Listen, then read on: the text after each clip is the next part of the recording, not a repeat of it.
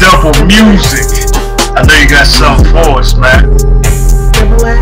Well, since we're talking about music, and I had something in mind before, but since we're talking about this, I've got a thing called Similac music. And the reason I call it Similac music is because of the mumble rap generation now. And basically it's this formula. That's why I call it Similac music. DSR All-Stars Mike is yours.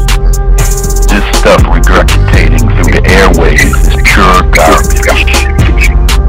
Harmful to the audible as people sent in flames to nostrils. They sound like kindergartners caught up in the racial and sexual playbooks.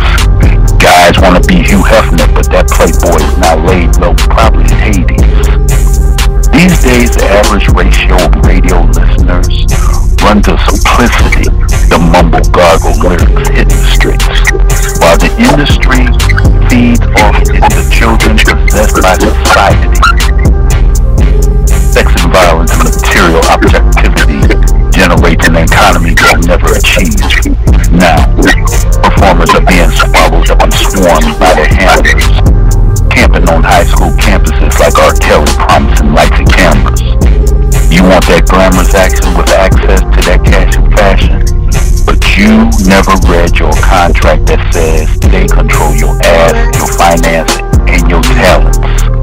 You have to sound like you're crying and whining by design because the clause in line 10 you signed says wear that dollar and pacifier, and sing like a feline broken off in the back alley from behind.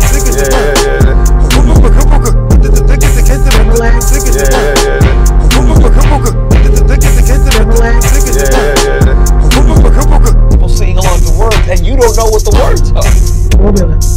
Taking photographs at the time they require and request for you to satisfy sexual yet despicable fantasy to render men effeminate and women less than respectable. Don't forget that you said you would sacrifice your next of kin or your best friend for this life and perpetually. Yes, you did. You've been hoodwinked, bamboozled, programmed by the usual suspects who run this, and you better say in public you left it to be buried 6 feet under. And I get the comments of folks calling hypocrisy when the new style came when I was younger. When hip-hop came and my family said, that sound like some junk, but there were the messages and the madness, and we had Reagan. You got Trump, so hear me enunciating slang while we all try to decipher your repetitively mumbling, mumble, in peace.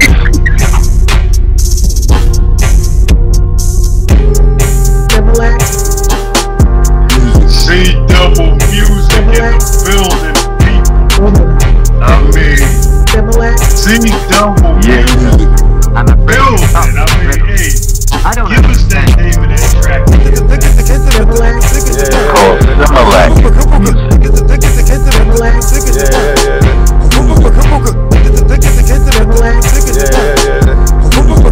People sing along to words and you don't know what the words are. Take the cock out of your mouth and speak clearly, young man. Speak clearly, speak clearly. Take the cock out of your mouth and speak clearly, young man. Speak clearly, speak clearly. I'm afraid you're talking in riddles. I don't understand. I'm afraid you're talking in riddles. I don't understand.